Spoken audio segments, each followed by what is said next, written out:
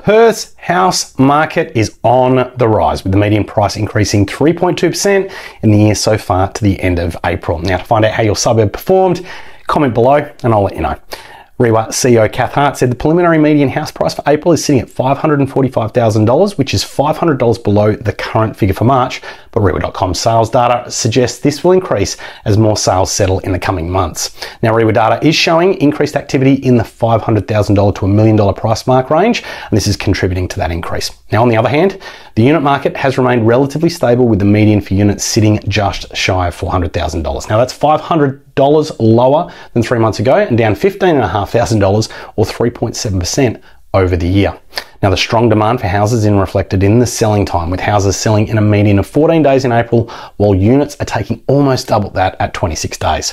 And the rental market is showing a similar trend. Now, the median weekly rent for houses has risen from $550 in March to $575 in April, a 4.5% increase over the month, and almost a 20% increase, or $95 over the year. Now, the median weekly unit rent has also been rising, but not at the same rate. It was $500 in April, unchanged from March, and $70 higher, or 16.3% higher than the same time last year.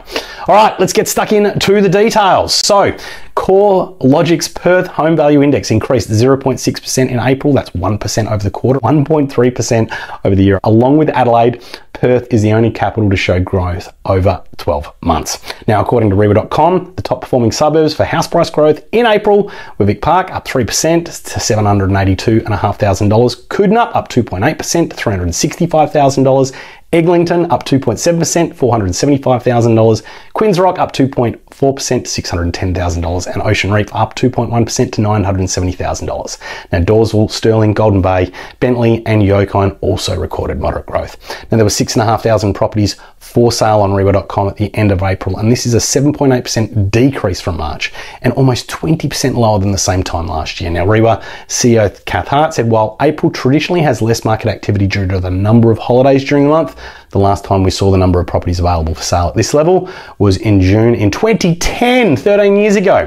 Now, while this sounds concerning, properties are still coming to the market at reasonable levels, and it is the speed of sales that is keeping that number low.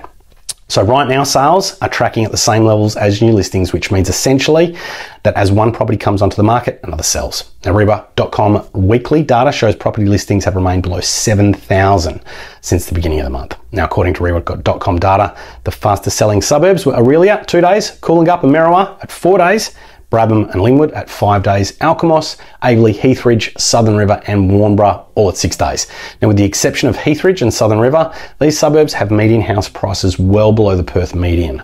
Now, as an example, the fastest selling Aurelia has a median sale price of $370,000, indicating buyers are seeking value out there and then acting quickly when they find it. And that's all from CEO Miss Kath Hart. Similarly, 9 of the 10 suburbs with the most sales for the month have also median house prices below the Perth median. Now, turning our attention to the Perth rental market in May. So Perth's median dwelling rent price was $550 per week in April. Now, this remains unchanged from March, but $30 higher, or 5.8% than 3 months ago, and $80 higher, or 17% higher than a year ago. Now, while the median weekly house price rent rose over the month, a higher proportion of unit leases in April compared with March has kept the overall median stable. Now, according to REIWA.com, the suburbs that saw the most growth in their median rent price in April were Wilson, up 43% to $650 a week, Cardinia up 39% to $650 a week, Beckenham up 31% to $525 a week, Mosman Park up 20% to $663 a week, and Freo up 20% to $650 a week. Now, there were just shy of 2,000 properties for rent on REIWA.com at the end of April, which is a 3% increase on March, but 20% lower than a year ago. Rental listings remain below 2,000 and have been at this level since August 2022. Now, new listings for rent are at low levels at the moment, and this will see the number of homes remaining low. Now, it took a median of 16 days to lease a rental during April, 2 days slower than March, but 2 days faster than a year ago. Demand is still high in the rental market, Ms. Hart said. Now, the slight increase in the time to lease a property is more a reflection of the number of public holidays and the school holidays in April rather than a lessening of demand. Now, REIWA.com data showed the suburbs recording the fastest median leasing times were Maddington at 8 days, Southern River at 9 days, Bentley was 10 days, then we had Nollamara, Nedlands, North Coogee, Piara Waters and Chewett Hill all at 11 days, and Highgate and Spearwood at 12 days.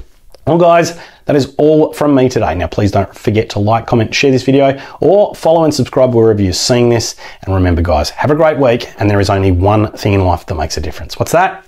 It's action. Now, thanks a lot. Bye for now.